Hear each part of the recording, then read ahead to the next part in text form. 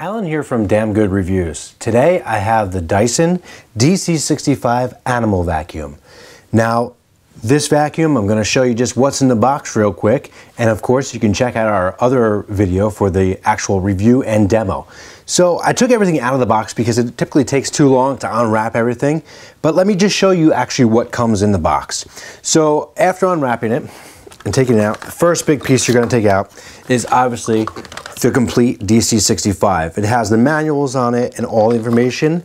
The actual tube is attached to it along with a wire that's over 30 feet long, which is great.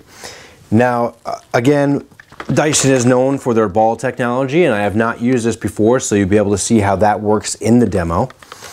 And then also the other pieces that are included, you have the extension pole, which is going to go in the top of the vacuum, the actual handle, which goes on top of that, and then we have some other the smaller accessories. This is a small DYSON, the brush accessory. And the great thing about this is it also has the animal design. And what that is instead of the traditional rollers like we have on the bottom piece here of the actual vacuum, which looks more like a traditional vacuum, the animal design is more for pet hair. And I'm going to show you that up close, if you can see.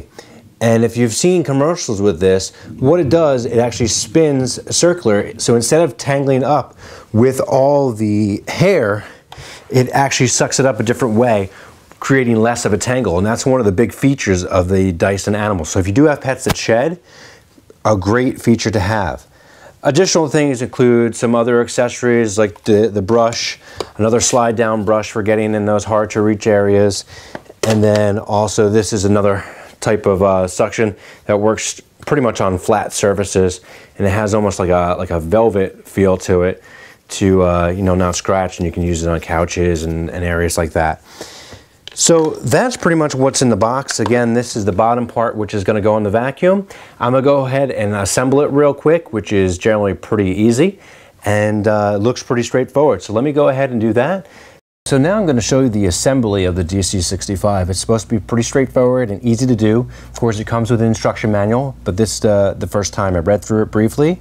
Now there's a connection right here and your power connector right here, which is going to go right on this part of the DC65. So it says pretty much just adjust it straight up, align everything, and it snaps right in place, which it just did. So now everything's set up on this part. I'm gonna go ahead, stand it back upright. Now, as far as some of the accessories go, they make it pretty easy too. So you can just pop this off the canister just with one button, and there's a little slide right here. And this comes with the accessory holder. So the slide is actually gonna go right on here, slides right down, clicks in place, and then the brush holds right there. And then we can also just keep this out of the way, just like that. The other accessories are a little bit too big. I don't see an area actually to put them on here, like the animal attachment. And I checked the manual, I don't see that. So these look like to be the carry-on accessories. So we'll go ahead, place that down, right in place. And clicks right in place, and then we're good to go. Now I'm going to go ahead and assemble the rest of the vacuum.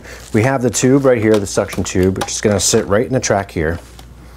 The other part is the extension pole, which allows you to get to high areas and everything can connect right up top. So this only goes in one way, clicks right down. And then we have our adjustable handle. Actually, it's not even adjustable, it just slides right in, clicks in place. Now that's situated.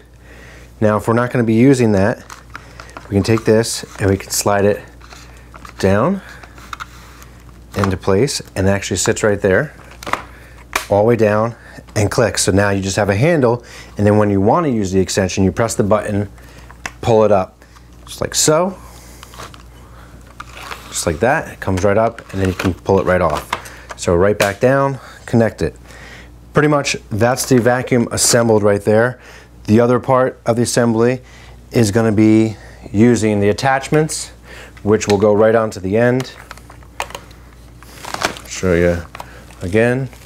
So something like this, the attachment plugs right in, and that's pretty much set. And that was nice and simple. And then you have all your attachments which all work the same way.